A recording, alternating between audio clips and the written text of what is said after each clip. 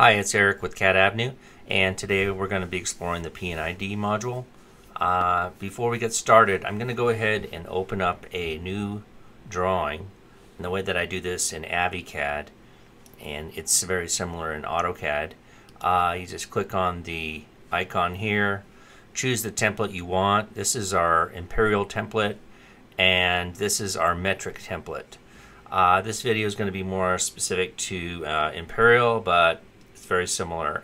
You'll just have to make your scaling just slightly different.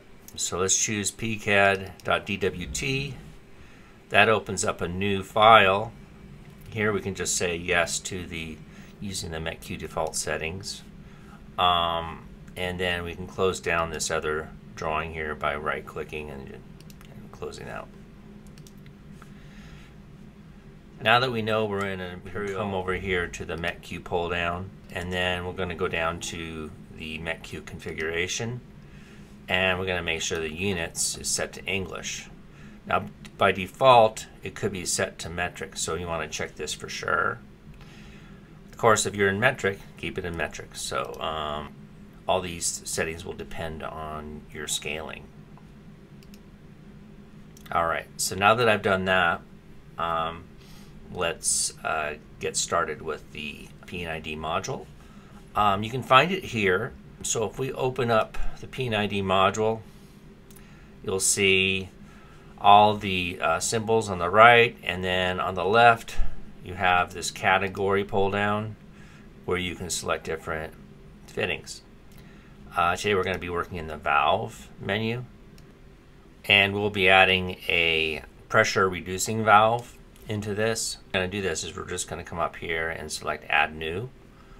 But before we do that, let's get a general feeling of the scaling of these valves. So I'm just going to select the butterfly valve and choose this one arbitrarily and put it in my drawing. It's going to ask for the insert point and the direction. So here I can just say OK to that.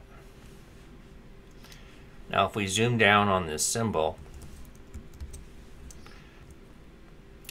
it's going to scale very, very small. So let's do a DI for distance, and we're just going to measure the point from here to here, and it tells us it's 1/4 of an inch. If you're not comfortable using architectural scaling, let me go ahead and change something here. Let's go ahead and type in DDUNITS, and then for our scaling we can change this to engineering here, or decimal here. So we're just going to leave it at decimal. We can change the precision of 2, so it's just going to give us, just keep it simple. And if we dimension this again, it will say 0.25. So that's totally up to you how you want to do that, but so anyways, that's how you get to that setting. So the other thing we want to check is our dim scale, and this is going to be set by default to 1, which is good for this exercise. And then next I have a block that a symbol that I've created here on my desktop called Drawing 2. I'm just going to go ahead and drag this in here. One thing to keep in mind is make sure the color of all the entities is set to 255 and the layer is 0, and this allows the symbol to inherit the layer that it's on. And then I'm just going to do a Control-C and then copy it into this drawing here. As you can see, this symbol is very similar in size to this other one. It's 1/4 of an inch. I'm just going to just place it right there. So let's just go ahead and erase this symbol here. And let's do a zoom, and then let's just put a window around this to zoom down into it. And then from here we can just make our slide. So we type in the MSLIDE command. Here I've created a folder in my documents folder. I just created this PID symbols folder. I have one in here already, and I'm just going to go ahead and replace it. So next we're going to save this as a block to our hard drive, to the same folder. We need to know the center of this block and its offset. You know, normally we would put the center here, but since this block is not symmetrical, we're just going to make sure that we've got a point here to snap to. And there's a couple of ways we can do that. I guess the most simplest way is just to draw a line in here, a temporary line. That's really the simplest way for now. And then when we save our block, we won't include that line. So let me show you what I mean. So we're just going to type in WB.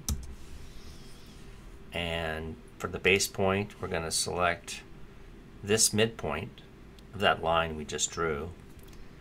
And then we want to select the entities. Make sure that this is set to the scale you're in. I mean, if you're metric, you want millimeters, but we definitely want inches. That's super important for this. And then let's go ahead and select the entities. So we're just going to select it by crossing. We don't want that other line. And then we browse to the that folder. Now this is going to have that same name. Hopefully I can remember it. P reducing valve.dwg. And then next we just say OK to that. Now that just got saved as a block to the hard drive. And we can check that if we want. And there's the block right there. We're okay to go to the next step. Now let's go ahead and load our PID module. And we'll say add new. We'll give it a name.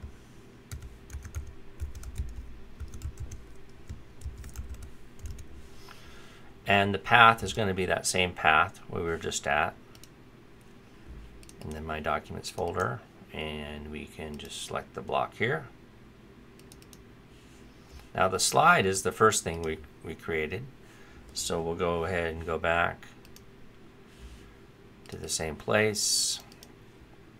Here's the slide. You see the .sld extension there. For the specs, we're just going to put in 300 psi. Now this inline length is the distance that this will be broken when it's inserted into a inline pipe. So let's go ahead and select this side and then this side. That's going to give us that same dimension, 0.25. And then we're done. We can say OK here. And now the symbol is right here at the bottom. And we can see it right here, the one that we created. Now, if we wanted to go ahead and insert that and test it in our drawing, what we would do is we come to pipe and fittings, draw a straight line here, and if we want to turn ortho on, that's best, of course, and then press enter, and then go back to our valves, select draw.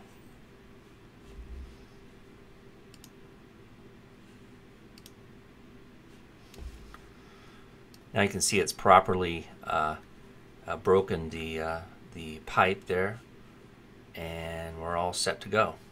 So again, the 3 steps are to check an existing valve or whatever you're trying to draw to get a feel for the scaling. And then the second step would be to create the fitting like I did, and then create a slide. And lastly, create a block on your hard drive and then load those settings into the PID dialog.